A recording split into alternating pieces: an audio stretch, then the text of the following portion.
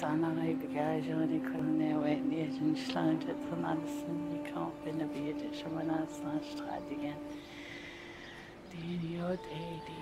Every morning I get up and I go outside and stand towards the east and I start praying.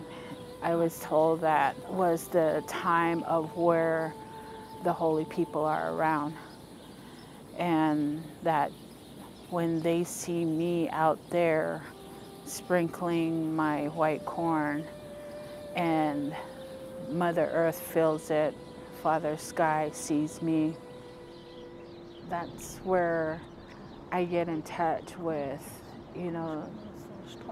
the first glimmer of light for today.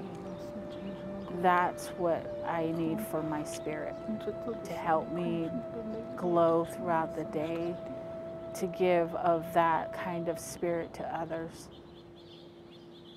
Every day, Sheila Claw Starr shares her spirit with people going through some of the toughest times of their lives. She uses the prayers and traditions she learned from her grandmother on the Navajo reservation to help them heal. Detox centers, rehab centers, transitional homes, halfway houses, jails, prisons, juvenile centers. There are times when I go to the hospitals. There are times when I go to families who are having problems, especially with women with domestic violence and the children who are sexually abused. Wherever I go, that's what I'm going to give out, is the love and the care. Wanted to welcome each and every one of you here to this talking circle. I know I want to be clean and sober. I've been an addict pretty much most of my life. I'm just grateful that I have that chance. I'm here today and been creative for that. That's all I got. Until recently, American Indian spiritual practices like talking circles and sweat lodges were hard to find in traditional mental health and substance abuse treatment, says therapist Gabriel Basurto. When I first started in the field, we didn't talk about cultural diversity. It was one size fits all, and that was it. Cookie cutter. If you respond to this, fine. If you don't respond to this approach, fine. That's on you. You didn't try. When we started learning about cultural, elements into treatment, things started changing.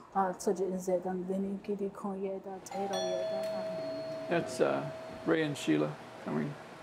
Okay. So let Betty know what we're doing. Edward Grijalva, a counselor with Pasquayaki and Tohono O'odham roots, saw the change and its impact firsthand when he developed one of Southern Arizona's first culture-based treatment programs. We incorporated the use of native spirituality like medicine men and that sort of thing. When you incorporate culture into the treatment services, research has shown us that the outcomes are great. We saw many people just change their lives dramatically. Scientists don't know why these spiritual practices help people heal, but researcher Tommy Begay is trying to change that. He studies how historical trauma, the centuries of forced assimilation, displacement, and violence that American Indian communities endured, affects physical and mental health across generations. What really left the people, Native American people, indigenous people, is really a loss of identity, a loss of a spiritual connection. Tommy Begay's research suggests that spiritual connection has a measurable effect on the body and mind. It can trigger the parasympathetic nervous system, the part of the nervous system that soothes us. The healing capacity of traditional Native American modalities such as sweat lodge and also talking circle group. It's to sort of bring, use sacred traditional experiential methods to, focus on bringing the parasympathetic nervous system into play and bringing a person to peace.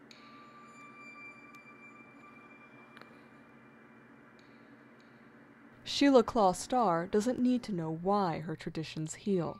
She experienced what they can do in her own struggle with addiction. I didn't want that anymore, that life anymore.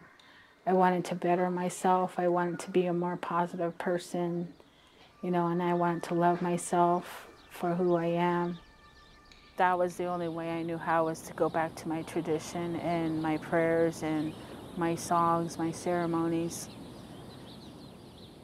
Now Sheila shares what she found with others. You know, however way you want to express yourself, this is like your time. In the process, she's helping to rewrite the rules of mental health and substance abuse treatment. It is a way of connecting with our clients, whereas before it was them and us.